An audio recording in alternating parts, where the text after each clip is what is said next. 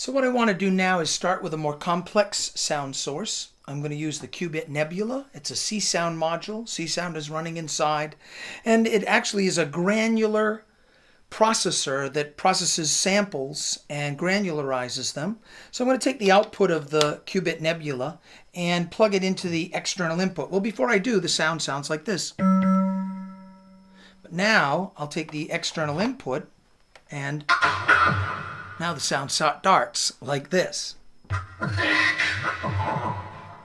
Okay, but now we're listening to the System 1 with the nebula as its source. No oscillators. So now what I'd like to do is maybe control the nebula's, control the System 1's filter. So let's take an LFO from this oscillator and plug it into the filter. So let's trigger our sound.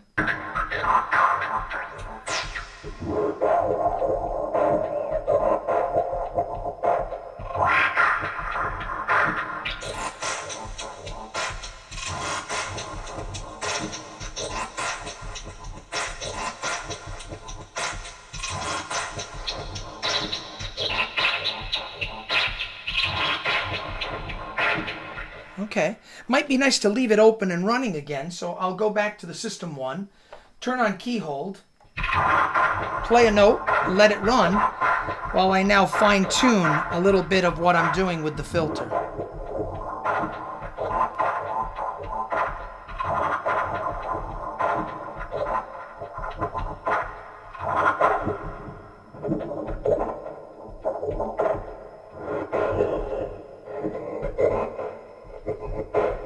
We're hearing this kind of almost like distorted, modulated sound from the filter. Okay. Now, let's take that same modulator and go back and control the sample player.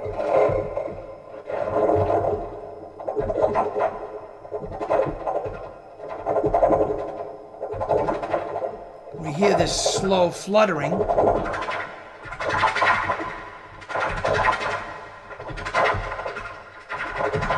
This is a lot. We've come far away from the original drum sample we started with. Now,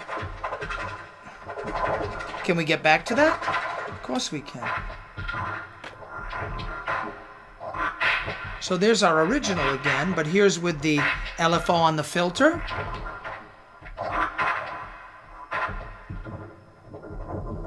That quivering. And here's the LFO on the sample player itself, exaggerating it even more. All right. So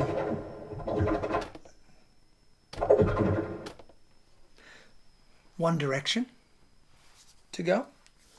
And again, what we're doing here is we're combining maybe a different set of sources.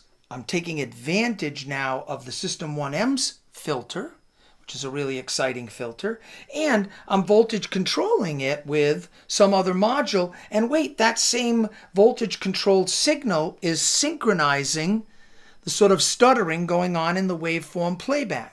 So that's the whole exciting thing about voltage controlled synthesizers, is the way that one signal can go to many, many places and can go to very different places maybe than a kind of pre-wired synthesizer would let you go. The System 1m is starting to give you the chance to get inside and rewire the system and explore and have a lot more fun sort of making sounds.